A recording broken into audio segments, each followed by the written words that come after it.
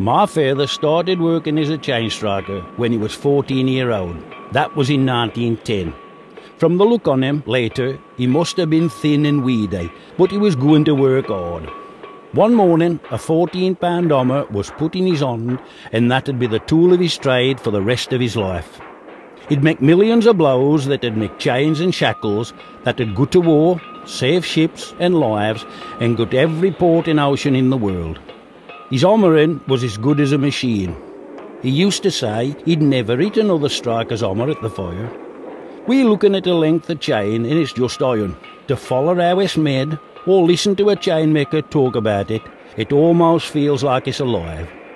The only machine father used was a shearing machine to cut the 1 5/8 bars used to make the chain.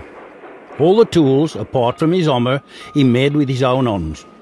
Some send chain making is just metal bashing, but you'll think about some of the skills they had to use. They could look at a hot piece of iron and know when it was ready to bend, and when it was hot enough to weld. Too hot or too cold and it was no good. To know when a piece of iron was bumped up enough to make the eye of a shackle.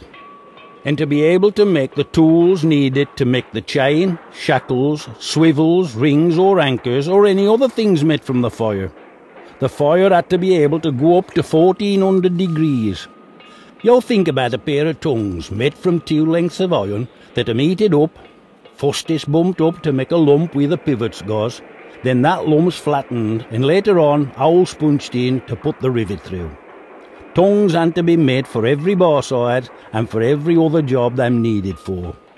To make a link of chain, a cut length of bar was put in the fire and heated in the middle. Then that'd be bent into a wide V shape. Then hit with hammer till it closed to a U shape. The iron's put back in the fire and heated up to about 1200 degrees. Then laid on the anvil and one end scarfed or flattened with the pointed end of the hammer. Then flipped over and the other end scarfed. Then back to the fire to get to welding heat. That ends were then bent on the anvil point to make it look like a link. More heat and it was hammered to make the weld. When it was welded, it was put on the beacon. Beak iron, you'd call it. The dolly was brought over to make the joint look finished. 1 5/8 chain, what my father made, needed a chain maker and 2 strikers. The strikers followed one another, hitting the dolly, while the chain maker moved the link about. To watch 2 strikers hitting the dolly, while the maker moved the link, was poetry in motion. Sometimes a stud would be put into the link to make the chain stronger and stop it collapsing under strain. A length of chain was 22 yards long. A new link had then been made to the U shape and threaded through the first link and finished. So the chain kept growing.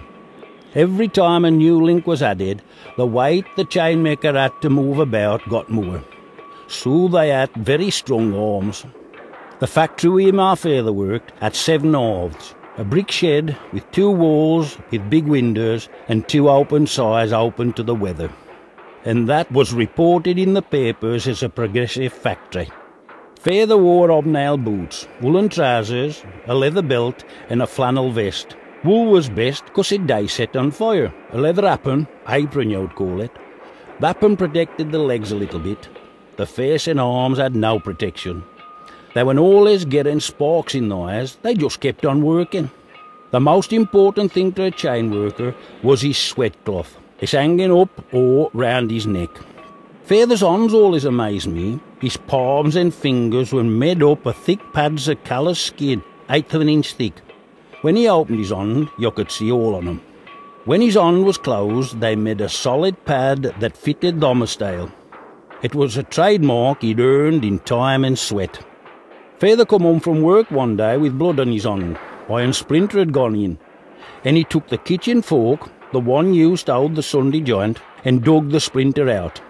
It was as thick as a pencil and 1/2 inch long. Well worth a visit to A&E today. Nowadays, the health and safety folks would have a field day. In the winter of 1947, it snowed in early February, and for 6 weeks it did go above freezing. The open side of the chain shop faced northwest, and Father's back catched the wind from Dudley. His front faced that iron and the fire. It was surprising that he had lumbago and pneumonia. Here's a story.